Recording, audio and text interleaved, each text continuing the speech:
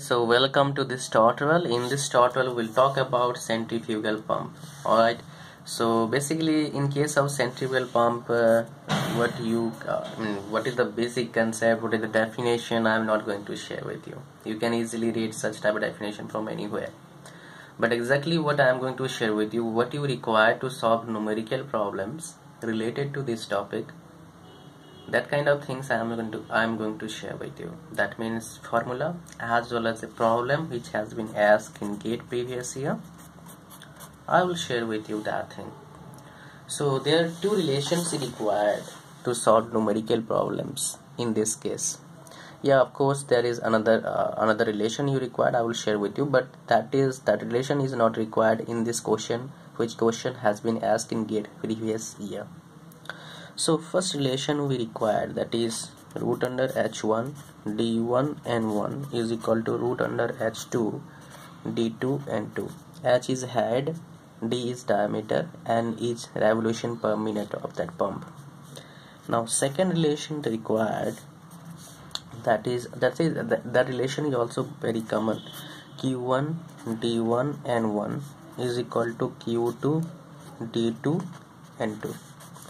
Here d both are same, q is discharge. Okay, now most important relation one, and the relation that is required, that is specific speed. Okay, that is for specific speed. Ns is equal to n root under q s to the power 3/4. The same relation is for I have already shared with this for turbine, but there is a difference. There s to the power 5/4 we usually read, right? So these three relations are most important in case of centrifugal pump. But the first by using first two relation, this one and this one, we can solve the numerical problems which has been asked in GATE previous year.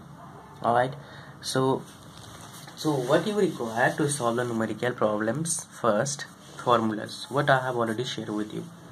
So based on these two formulas you can solve the numerical problem, right? Now what you have to think, what you need to just go to the numerical problem which I am just going to share with you here.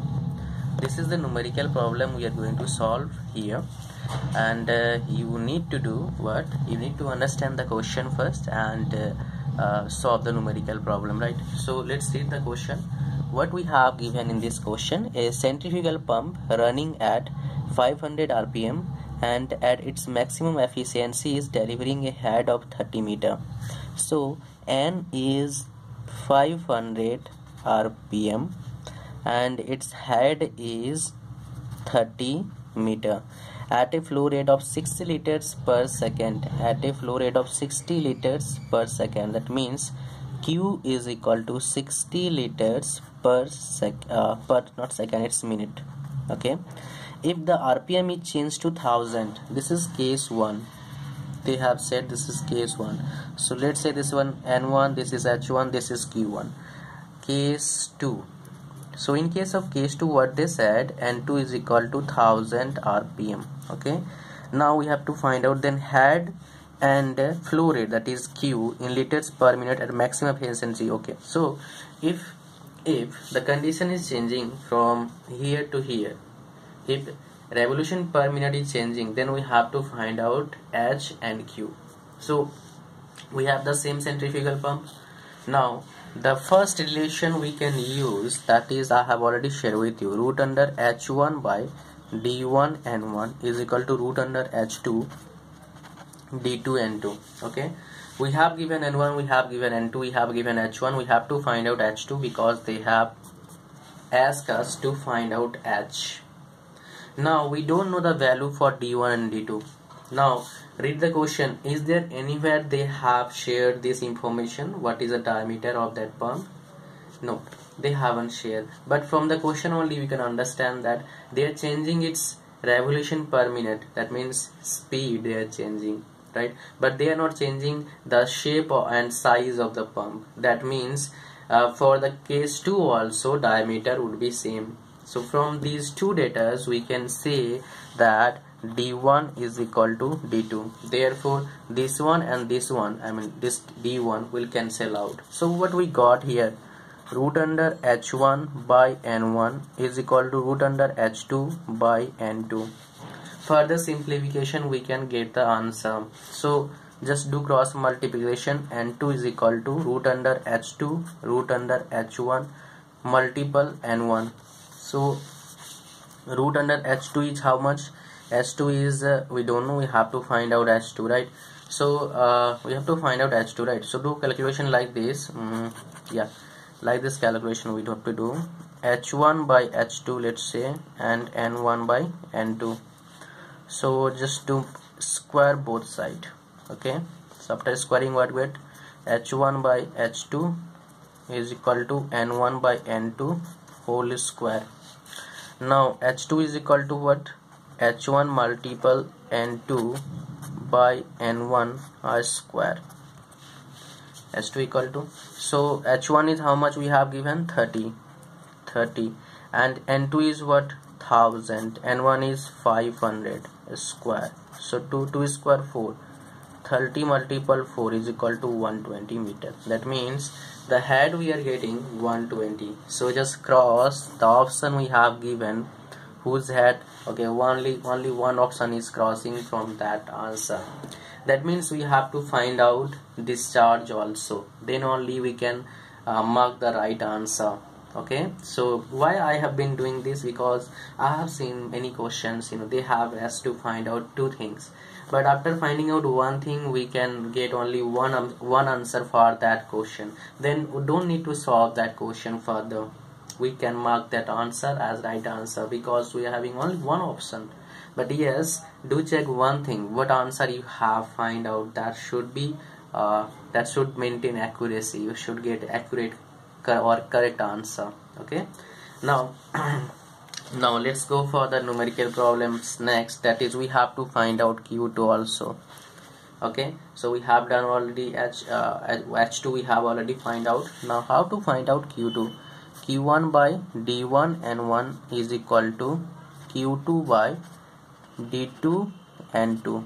We got the relation, but again we know that D1 is equal to D2, that D1 and D2 cancel out. So what we got from here, Q1 by N1 is equal to Q2 by N2. What we have to find out? Q2. So Q2 is equal to Q1 by N1 multiple N2.